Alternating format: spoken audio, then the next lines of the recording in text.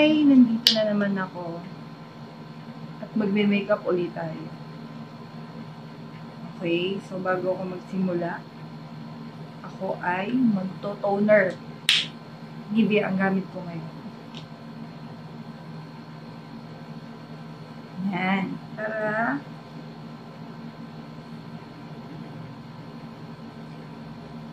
maganda. Tsaka para malinis yung face mo, no? Ngayon, ang aking gagamitin ay Everbilena. Everbilena Stick Foundation. Studio Finish. Tignan natin kung totoong Studio Finish to.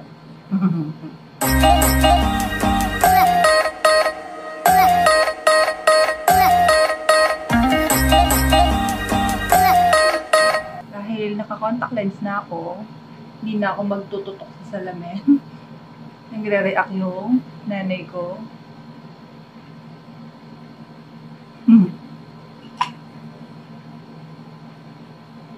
Okay. Dump it, dump it, dump it. Ang gagawin ko ngayon na makeup dahil babalik na ako ngayon sa ilang araw na lang. Babalik na ako sa work. Tapos nag-ML ko. Papractice ko ulit kung paano mag-makeup. No? Makeup sa work.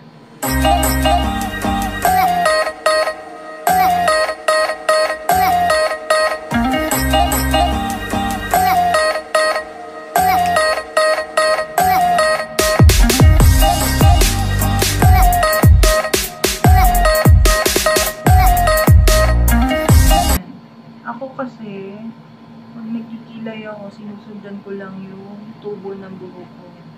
At yun lang din yung sinusundan ko pag isi-shave ko siya. Kaya minsan, hindi siya pantay. Kaya wala namang pantay na kilay.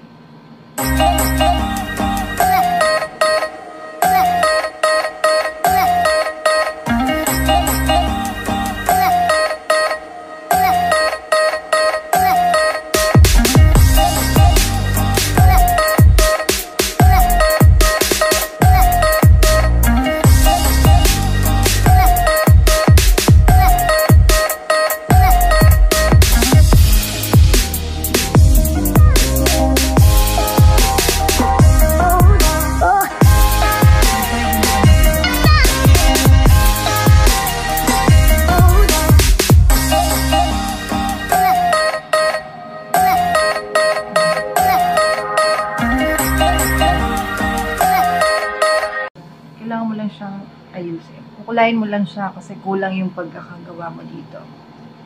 Kasi nilinyahan mo lang siya. So, yung gitna mo is eyebrow cake.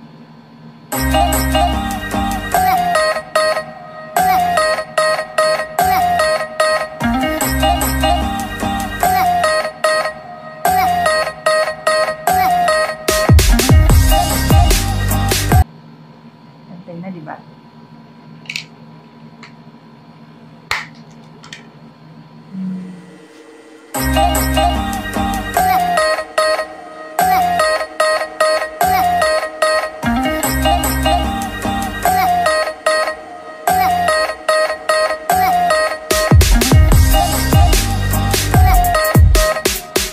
Kasi ang hirap niya pasunurin.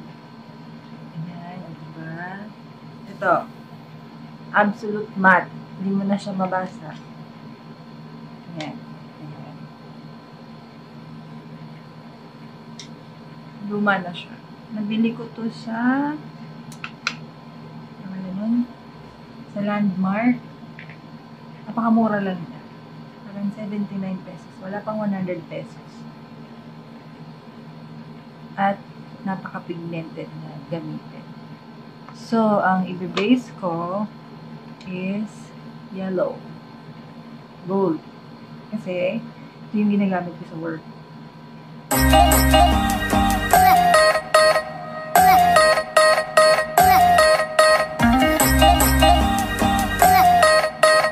Dump-dump lang. Pwede mo gamitin ang daliri mo kung sanay ka sa daliri. Kaso ako, mas bet ko ang brush.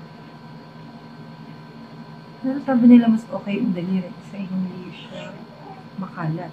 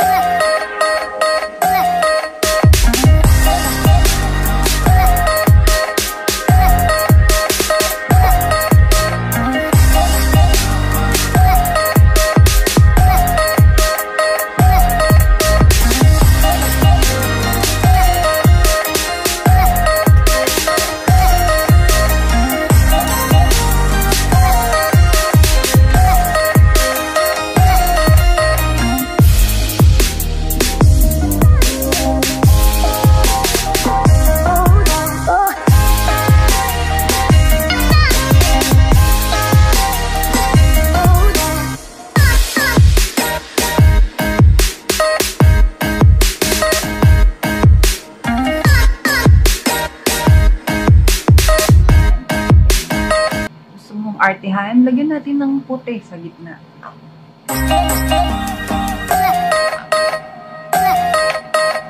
Since walang puti dito, kukuha tayo ng white dito sa Max and More. Itong color na to.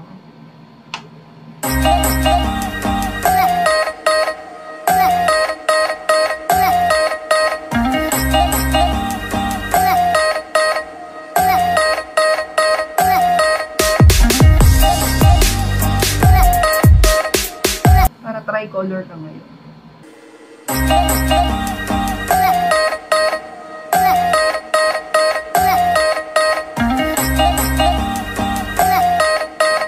May bago ko nabili na. Bibili New York. Parang 350 ko siya nabili. Kay Lazada pa rin. Dahil hindi pwedeng shopping. Bawal lumabas ang baby. Yan. Ingat lang sa paggamit.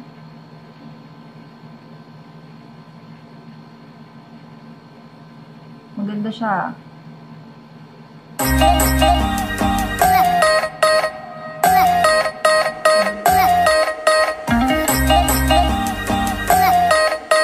Hindi sabog.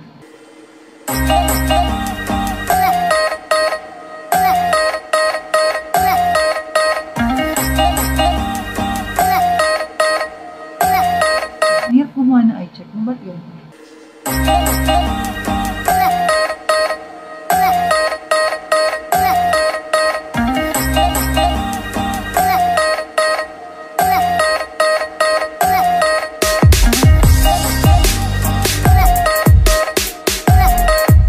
Pantay ba? Ito yung pinakamahirap gawin eh. Promise, maganda siyang gamitin. Ano to? Hyper Sharp Liner. Tapos, mascara.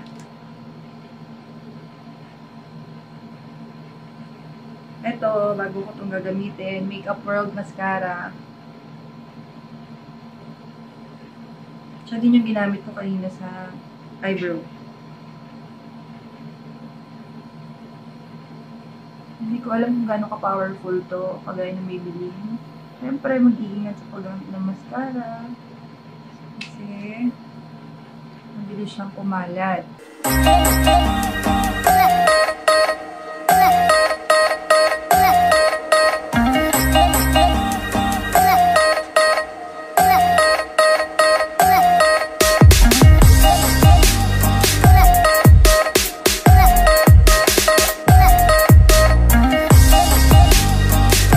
yun na nga, sinasabi ko.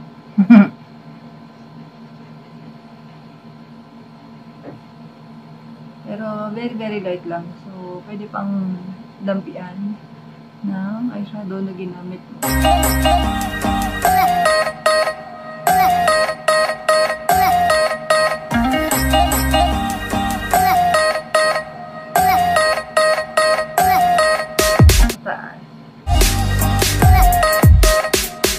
Very, very light lang.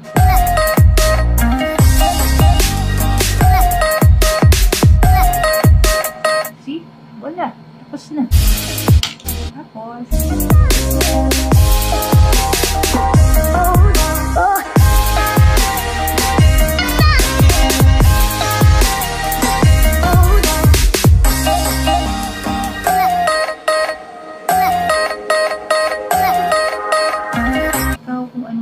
Gamitin na kulay, maaari naman.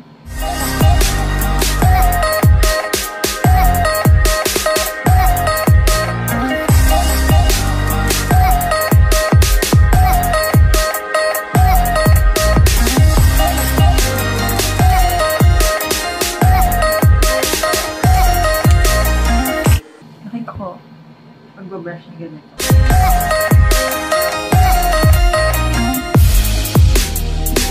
Kasi ako nung isang brush yung ginagamit nila. Pwede na yun.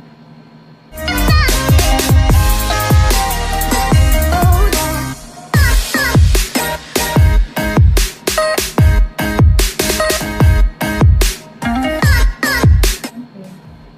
With the help of your hand, hindi abot.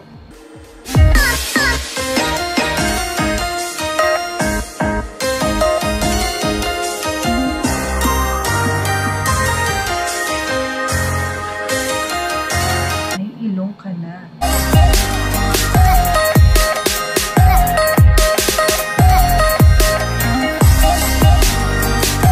And since mag-work ka lang naman, gusto mo na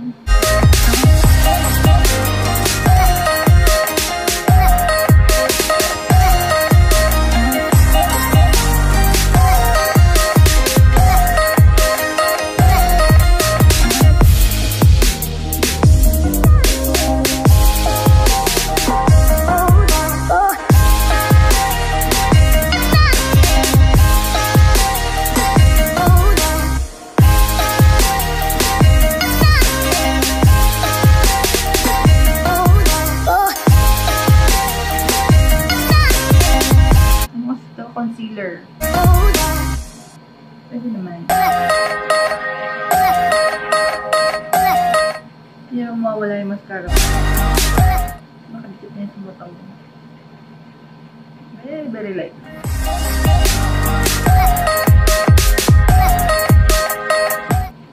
At ipapat mo siya. Pat-pat lang.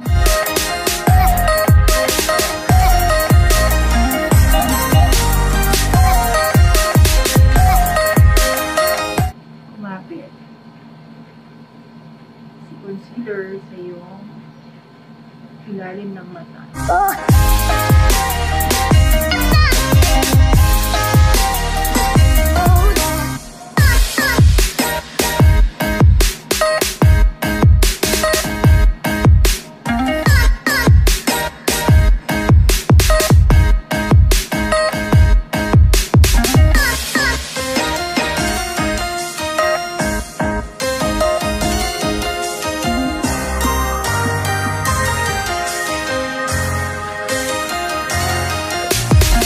Maganda gumamit ng lip liner para pag nag-lipstick ka, meron ka ng parang pattern na hindi magkakalat-kalat yung lipstick mo. Deep red wine. So, itong si Vice. Si Vice na kabold. Pwede to. Mga after 4 hours, nasa pag kumain ka, i-retouch.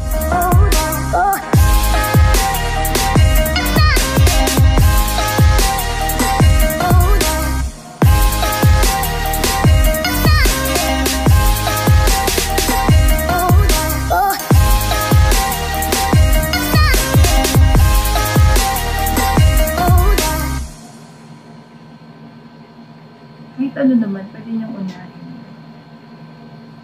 Gusto niyo mag-kilay bago kayo mag-primer, up to you. Siyempre, para takloban ng ating mga sinumpang warts. Dami.